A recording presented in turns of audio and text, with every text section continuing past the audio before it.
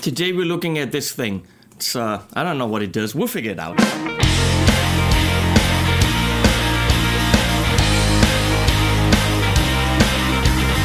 You know, to the first video I'm filming after NAMM and my vacation and loads of NAMM videos, and there's more NAMM videos probably coming, but now this. The Harley Benton folks sent me this, and I don't know why, because I didn't ask for it, but that doesn't mean that I can't look at it, so hey, cool. So let's take a look at the airborne instrument thing. Wireless something. As of right now, 89 bucks. By the way, have you seen my Unicat sweater? That is awesome. And an unpaid plug for MrGugu.com, I guess. Go there and look at ridiculous sweaters. All I'm hoping for is that they sent me a whole bunch of them because so awesome.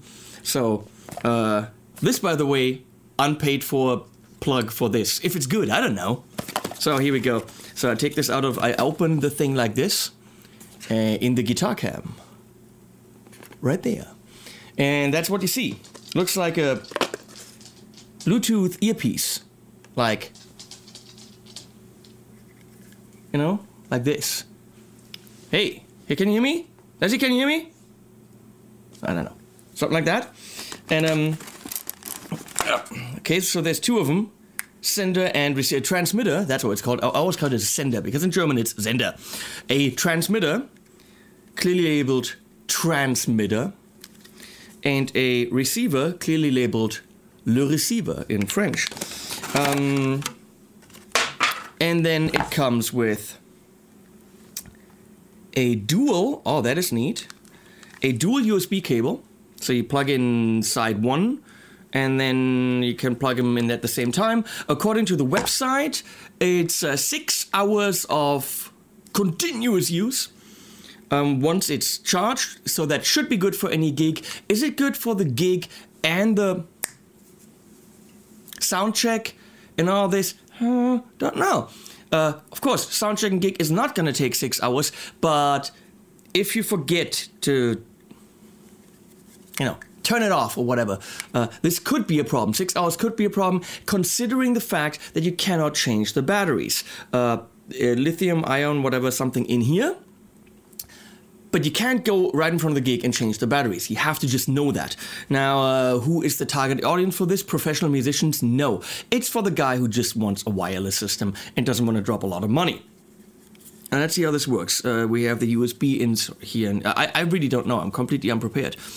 And then on the sides here, there's a... We have no camera set up for any kind of close-up shots. I'm so prepared. So it's maybe down here. I don't know. So yeah, that's, you can totally see the detail right there. On off. Oh, we have, I don't know, we have a little bit of battery, and then you can set 1, 2, 3, 4 channels, so everyone in the band can have one. Batteries are 3 dots out of 4, so that's good. It shows you that when you turn it on. So you turn it on, 3 dots out of 4 should be good for now. Channel 1, by clicking on the little thing, you switch the channels, and technically now we're good. Transmitter and receiver, if you ask me, could probably be exchanged. Doesn't really matter which. Is it one directional? I don't know. And on the transmitter, there's a little bit of a rubber thing to protect your guitar. Now, my biggest question is, how do we connect this to the guitar? We'll see. Let's get a couple guitars in here. First of all, I'm gonna go and plug this directly into my amp switcher over here. Receiver. Bam. We're good. You can't see that, but it's there.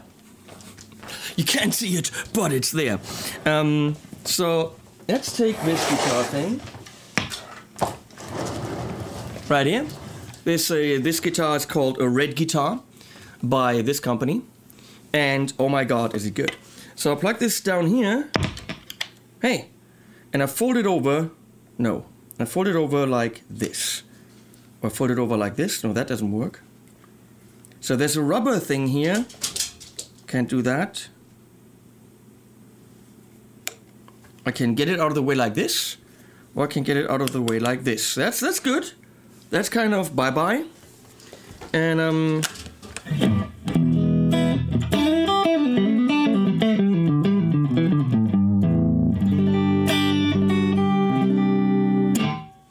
let me record the room as well with a brand new stereo LCT 340 set that Lewitt sent me. Mics. You need them to hear things.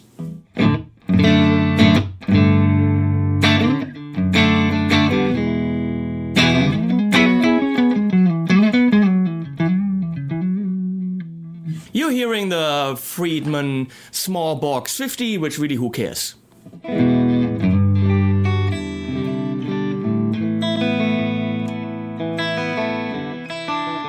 Well, it works so far. What's the distance on it, you ask? He did not know. Goes, it says, up to 30 meters, which in feet is... It's 30 meters, learn it. I don't know, it's times 3. So 30 times 3. So if you have times 2, it's twice as much. And then if you add one more of the original number, it's this much. 3 times 90 feet. Hey, it works. I'm gonna go back there and hopefully Leslie switches to the cameras.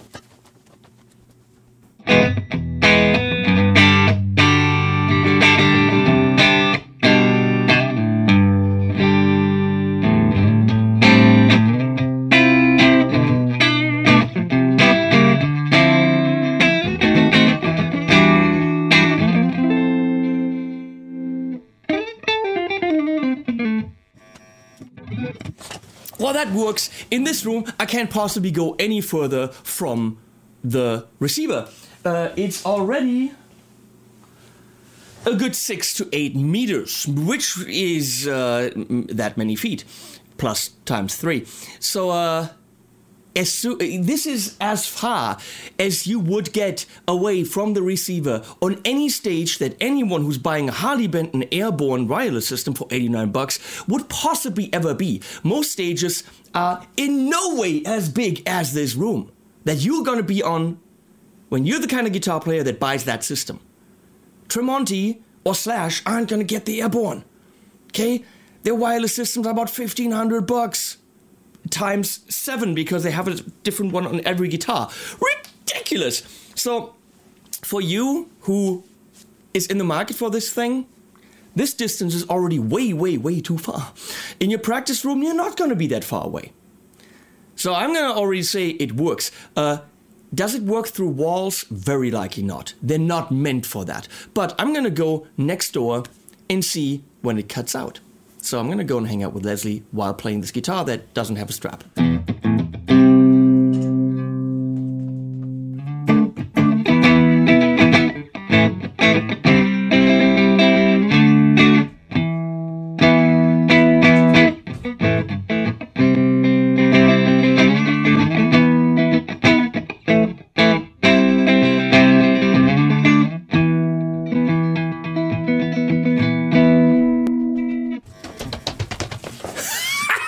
I'm impressed. If I had done that with my 1,000 euro Sennheiser AVX wireless mic system for my laugh, it would have cut out already.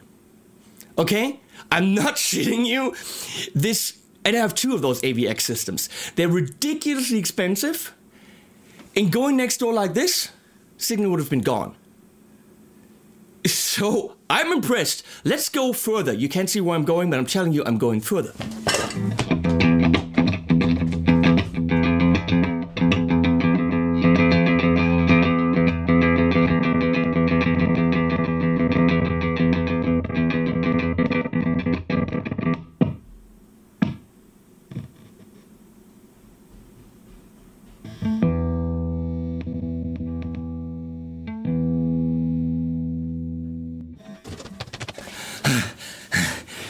It cut out, didn't it? Yes, it cut out somewhere. Well, I went all the way upstairs. I mean, there's like catacombs of stairs and walls and double walls. Obviously, you would always, on any stage, have a direct line of contact and visibility to your amp, le fifia. Hey, $89, I'm impressed. It's outperforming my €1,000 mic system. What else do you need to know? Plug it in. You need to know how to plug it into different guitars. Because this is okay. This isn't bugging me too much. So, let's look at the standard Strat. This is a Strat because I can say that. Well, nowadays, who knows? If you look at the headstock, sometimes it's PRS-like. Who knows? So, is that pretty? Is that awesome? It's not as bad as I thought.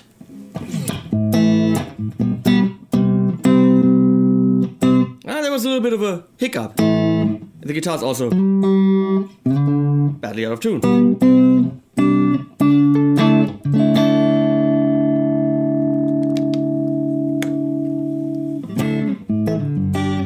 It could be worse. It's not pretty, but it could be worse.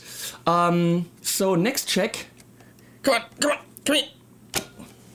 Is Ibanez. The Satriani, the Vi, and the new AZ series have these types of plugs, which are awesome. I absolutely love them. But does the Airborne system work? Hey, that works. Bam, you're gone. That works. That's not bad at all. Or you do this. So.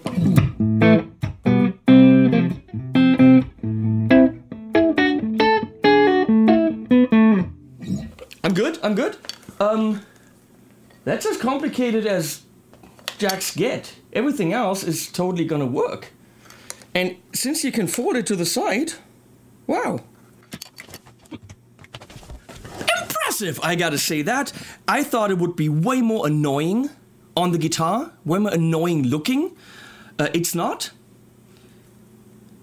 Biggest gripe that I have is battery inside, which simply means take the included cable, some USB charger that we all now have, make sure that you're charging it. I don't want to say before you go to the gig. I would charge it before you go on stage. Have this with you after the sound check, plug both of them in, that way you're on the safe side. Don't take it to the gig, leave this at home saying, hey, I got 6 hours, because you might forget to turn this off. It happens. So that means sound check, hours later, it's empty. So just make sure that you're taking this to the gig and right before the gig, you're charging it.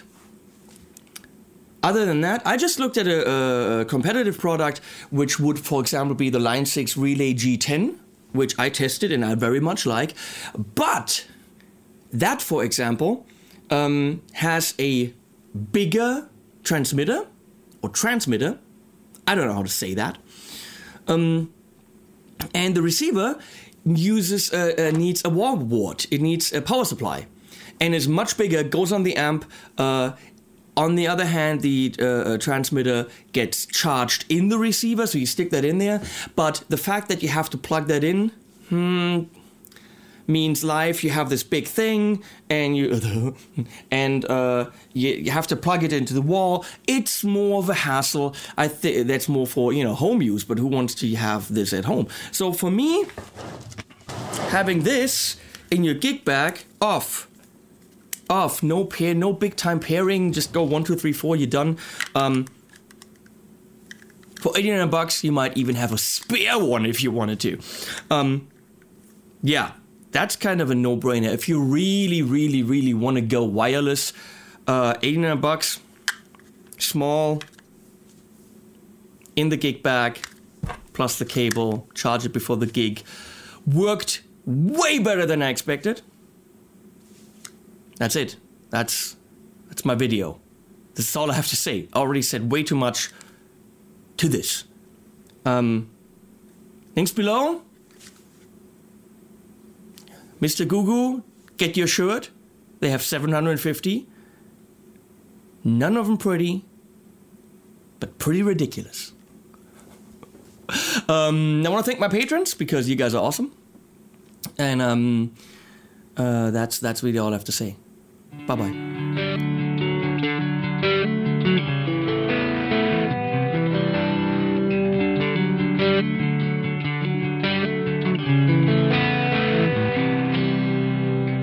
Five friends, one Volvo, headed down the interstate.